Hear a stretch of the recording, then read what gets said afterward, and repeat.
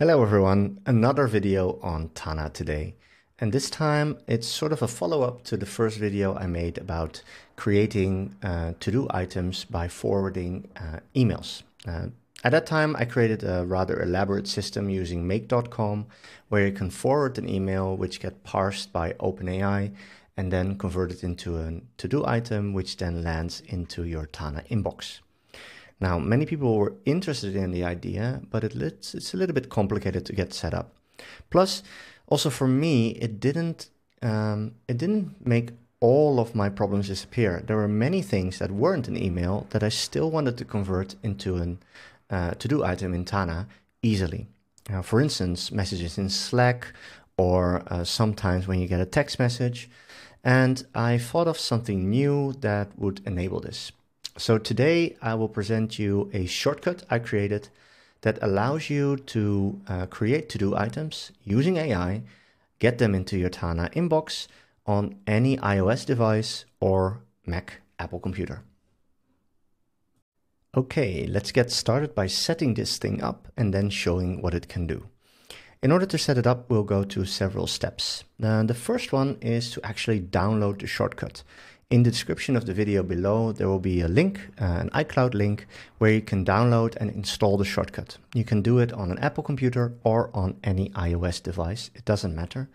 But you'll need to go through several setup steps beforehand. So if you do have an Apple computer, it's a little bit easier.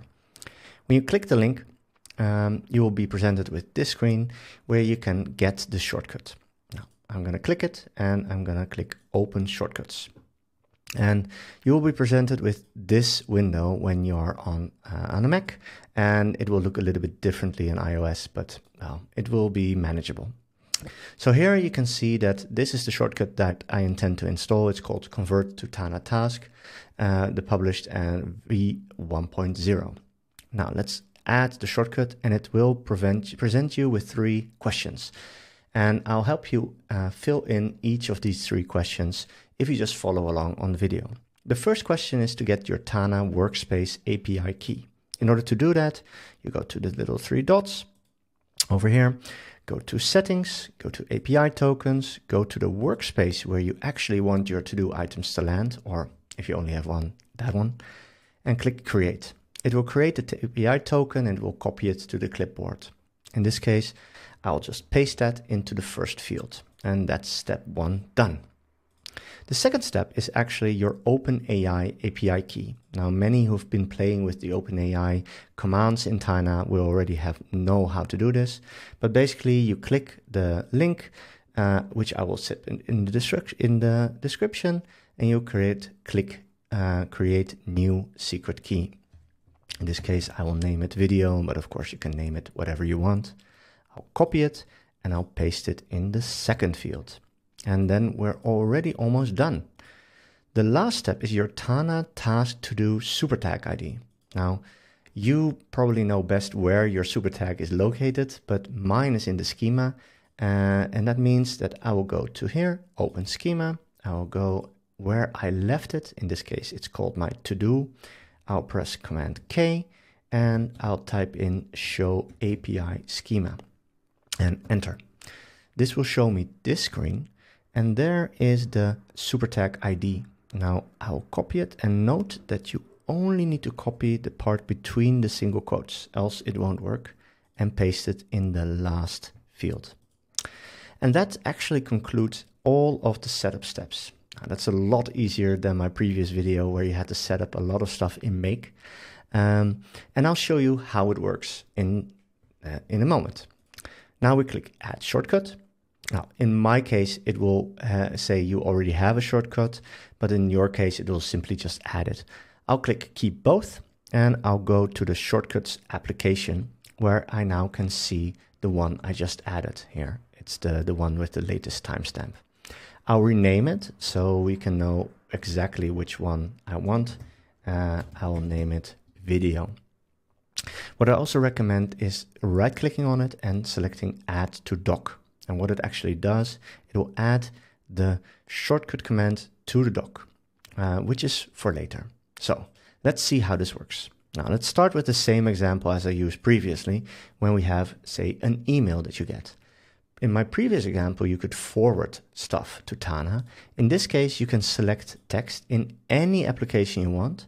Simply select it and then right-click and then select Convert to Tana Task Video or whatever you named the shortcut in. The first time you run it, you will be presented with a few confirmation dialogues. In this case, always read them carefully, but well, it's my shortcut, so I know what I'm allowing, and I'll click through each of them. I'll click allow, and you can see, hey, I got a notification saying check the water heater next week, which is a summary and actually the to-do item that it added to Tana. So let's see if it actually works.